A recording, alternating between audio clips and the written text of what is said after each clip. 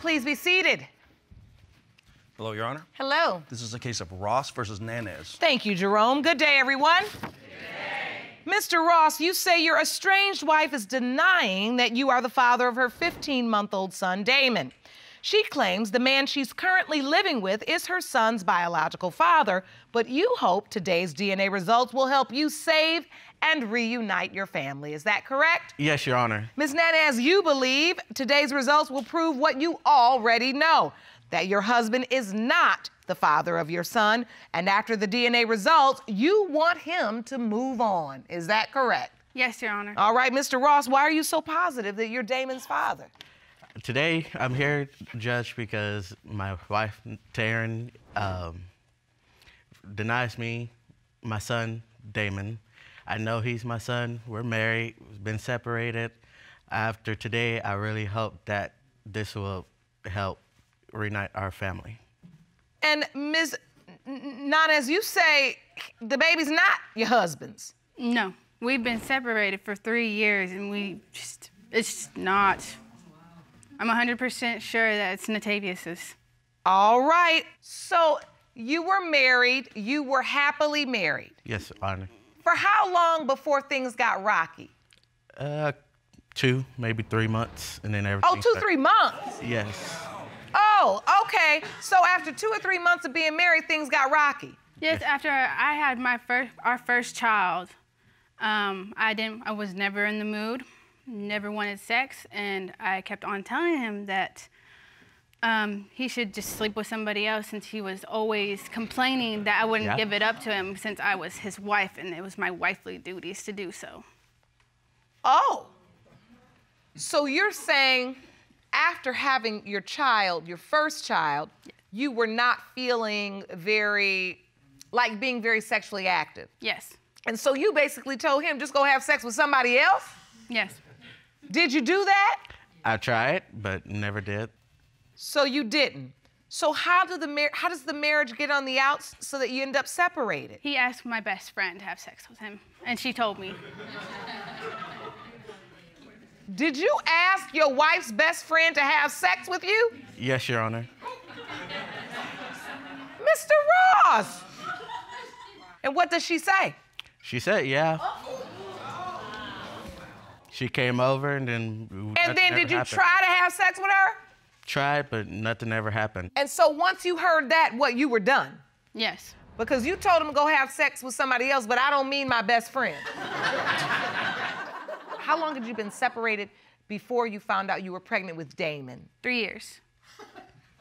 2 years. I took her to the appointment. During that separation, were you still intimate? Yes, Your Honor, we were. All right, so you were still having sex throughout the separation?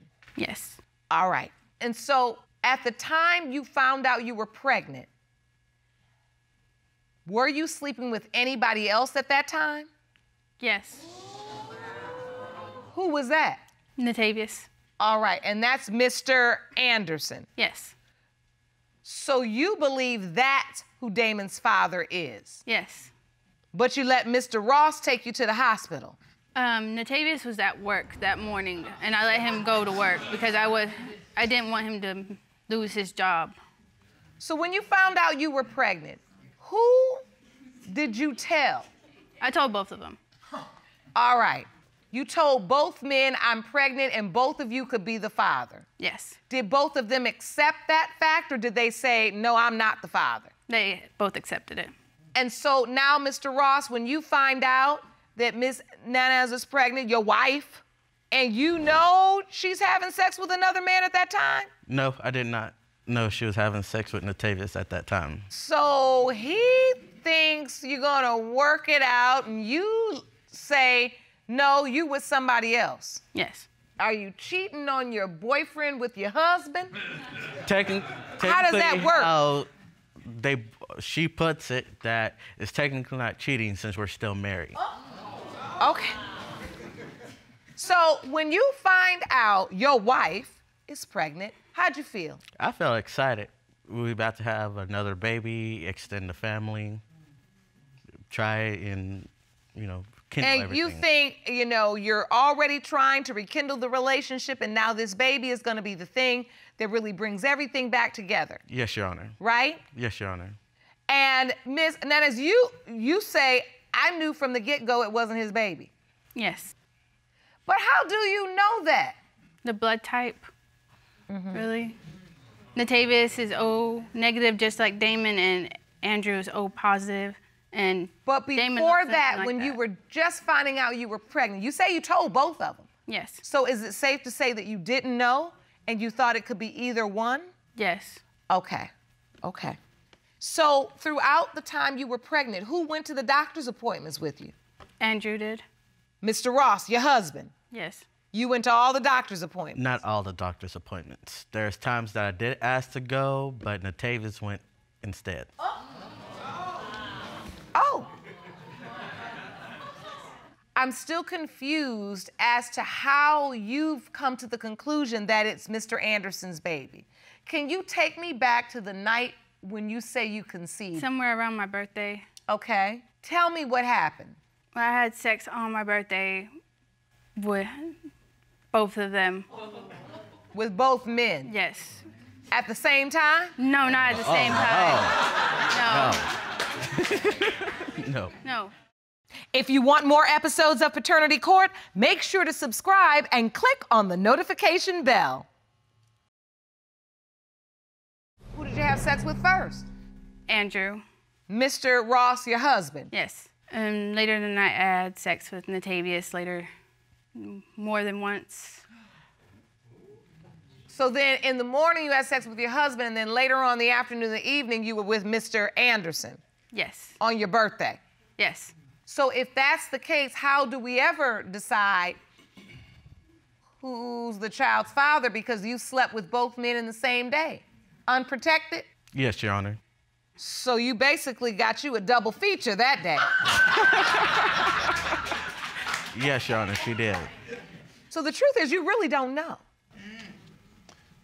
So can you take me to the day Damon was born? Mr. Ross, you were there?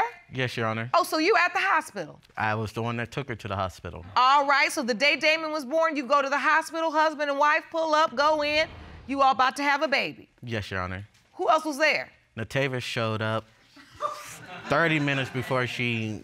Mr. Anderson came? Yes. Who went in the delivery room? We both was in the delivery room. Jerome, have you ever heard of such?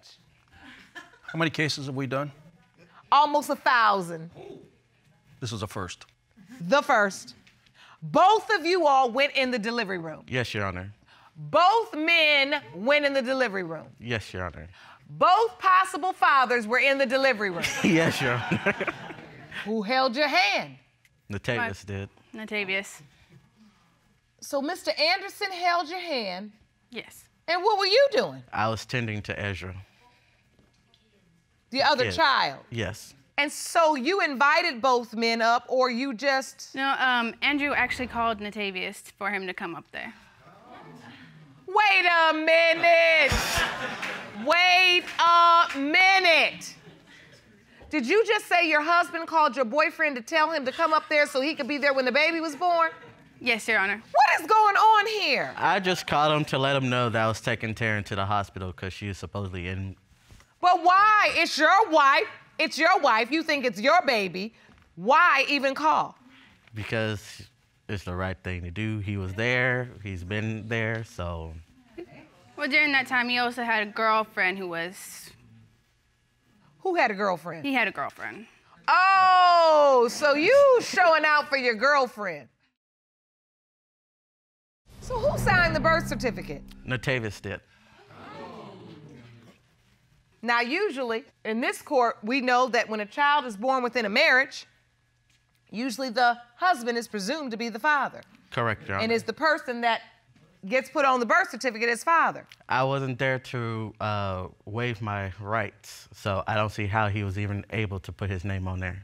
What happened? Do you remember? Were you conscious, Ms. Nañez? How did he get to put his name on there when you have a husband?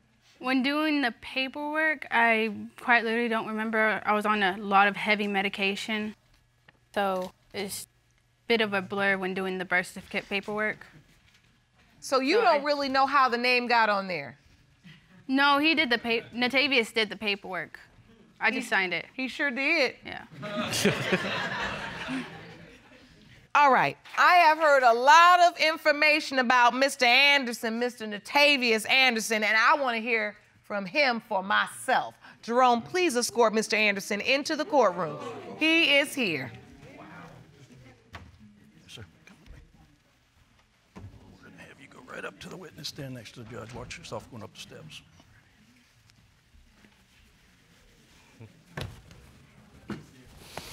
Well, thank you for joining us today.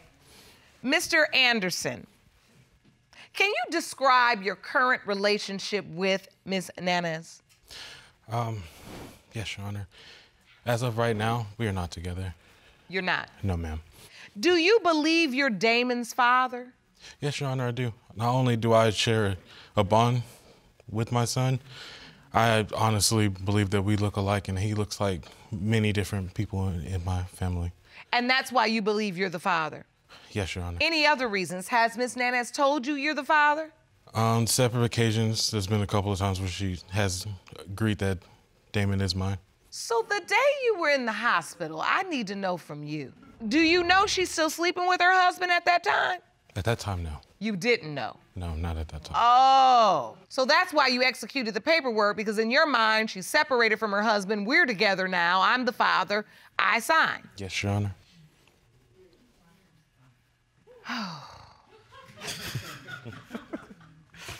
So, Mr. Anderson, what is your relationship like with Damon? He's 15 months, beautiful little boy. What's your relationship like? I take care of him every day. We play all throughout the day. So you are the father figure to Damon? Yes, Your Honor. Does Damon call you Dad, Dad? Does he say Dad, Dad to you? Yes, Your Honor. Does he say Dad, Dad to you too? Whenever he's around, yes. So, before I go to the results, Ms. Nañez, do you still believe deeply that Mr. Anderson is Damon's biological father? Yes, I do. And why do you believe that? Damon looks more like his family members than anything. Do you feel like Mr. Ross is claiming to be the father because he really wants to keep you and keep your marriage and your relationship together? Yes. You say yes? It's been that way since we got together. He's never given us a chance to have a relationship. That's mainly the reason why I called. Well, because they're still married and they're still sleeping together. I understand that too, but She's with another guy right now, too. You have another boyfriend now, Miss Nañez? Yes. You done weaved a web. This is a lot going on. Yes. Before I go to these results, is there any possibility that neither man? No, there's no other possibility other than these two men right here. All right, Jerome, I'm ready for the results. Okay. There you go. These results were prepared by DNA Diagnostics, and they read as follows. In the case of Ross versus Nañez, pertaining to whether Mr. Ross or Mr. Anderson is the father of 15-month-old Damon Nañez, it has been determined by this court. The biological father is Mr. Ross. You are the father, Mr. Ross. You were correct.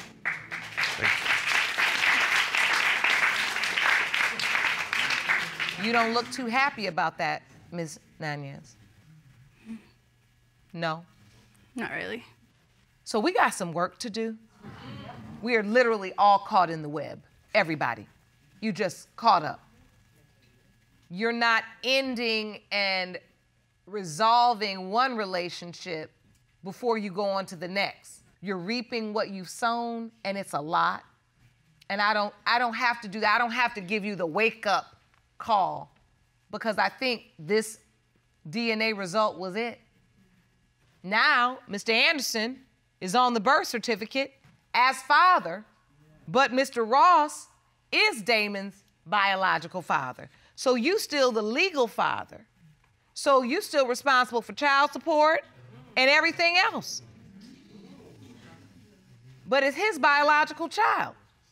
And it's been 15 months. Are you going to be willing to remove your name so that the biological father can be placed on it? Of course. You will be. Okay, so he's willing to do that, because you're going to have some cooperation in this. You all going to have to get out this courtroom and have some conversations in the living room. Resolve your legal issues so you can grow and evolve emotionally, and you can come out of this emotional prison I feel like you're in. All right? Okay. Take care of that beautiful baby. You all get started on this legal stuff. You're going to go talk to Dr. Jeff. He'll be able to point you in the right direction and start giving you the tools to get on the right path. Yes, Your Honor. All right. I wish you all the very best. Court is adjourned.